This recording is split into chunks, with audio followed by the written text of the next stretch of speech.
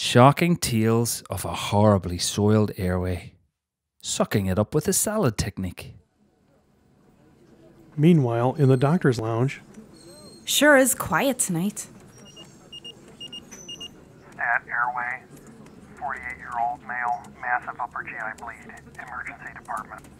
Hey, isn't this one of the most difficult scenarios we see in airway management? Indeed, if we manage the patient's position, oxygenation and sedation properly, we can handle this safely. That, and we can use the salad technique. The salad technique?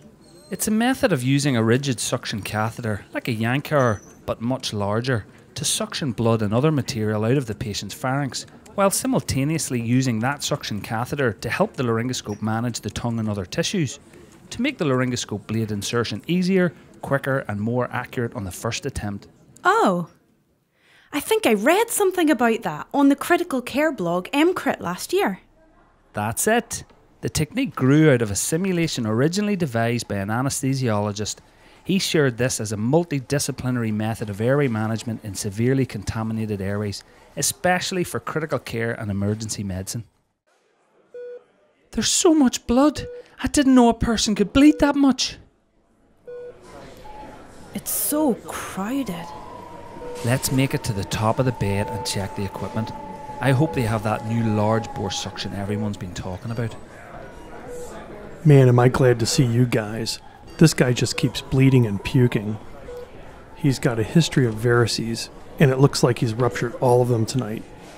He's sedated and paralyzed. We've been bagging, but his sat keeps dropping. This is going to be a tough one. Set up the video laryngoscope while I get the suction ready. Won't the blood and puke block the camera lens? Not if we use the salad technique. Elevate the head of the bed, get the ear in line with the sternal notch. Got it.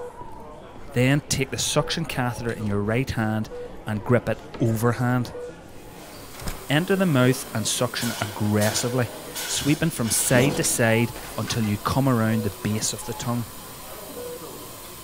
Now use the suction catheter to lift the airway structures and make room for the laryngoscope. Always lead with suction and you'll protect your camera. Never lose your view. Keep suctioning until you visualise the glottic opening. Then you can suction the proximal trachea. He's still bleeding. If I stop, I'm going to lose my view. That's why you're not going to stop suctioning. How so? Pull out the suction catheter and reinsert it to the left of the blade and advance it until it's sitting in the upper esophagus. The catheter will provide continuous suction, protecting your view and allowing you to deliver the tube. Tube's in. Great work. Now suction the tube, hook up the end tidal capnography and ventilate.